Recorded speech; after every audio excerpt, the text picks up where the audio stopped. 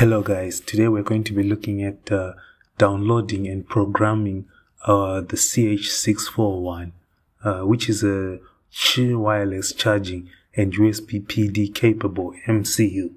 So I'm going to show you how you set up and download, debug and test this MCU. So you're going to need three things which are shown here.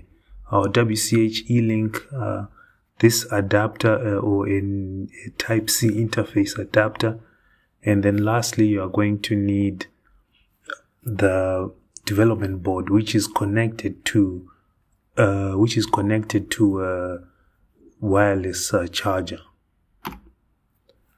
Now the debugging module, we need to connect this to the WCH-Link, and then it gets connected to the USB PD board.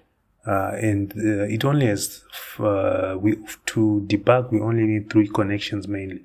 So we need a reference ground, 3v3, and either C1 or C2 can be used as SWDIO because Type-C interfaces are symmetric. So if you use C1, then you can rotate and use C2 instead.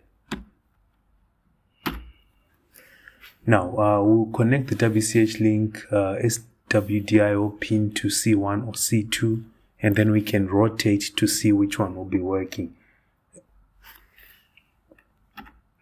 Now when it comes to downloading your hex or bin file, you need to make sure that you use Mount River Studio, and then in the configuration, download configuration, make sure that you're using the WCH-Link RV and your MCU target is CH641.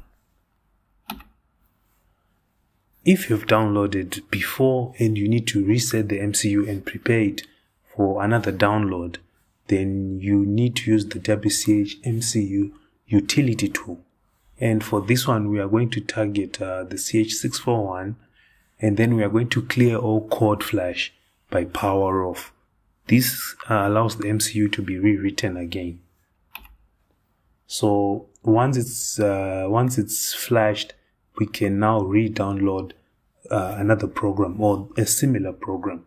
So the basic production cycle is shown below. We write our code for the CH641, we download via the WCH-Link connected to a Type-C interface adapter, and then we reset using the WCH-Link utility. Okay, so right here we have the machine, we have the wireless charger, our Qi wireless charger with our board, and then this is the WCH-Link E we will be using. So we'll connect SDWI, ground and 3v3. And then lastly we have the connector module. So this is the one which we shall use to connect our WCH-Link E and our development board. As you can see, the pins here, mostly ground and the SDWIO connections. Okay, so once we have connected all three, it will look something like this.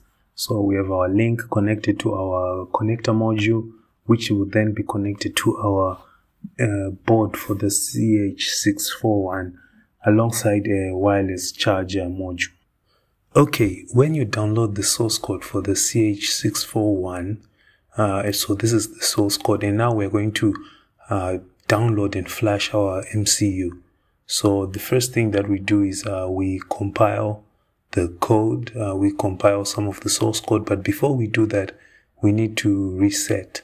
So we say target and then we clear all code flash by power off. This allows us to now be able to download and flash for the MCU. So as you can see here, we were able to download our MCU, and now we are going to go and test it and see if it's working. Okay, so now if we test different charging conditions, so for example we are going to test Qi wireless BPP basic power, which is up to 5 watts. We can see that the module is working correctly. As you can see, BPP is working at 5 watts and 122.5 kilohertz. And then we can switch this to EPP, which is the extended version, which can go all the way up to 15 watts. As you can see, when we put EPP, it goes up all the way to 15 watts. It takes some time to kick in, but yes, you see it's now at 15 watts at 145 kilohertz. That's all for this video. If you have any questions about using MCU, you can leave us a comment or send a private message, or you can reach out on Twitter at Patrick RISC-V or at WCH Tech. We'll be more than happy to help you out and reply.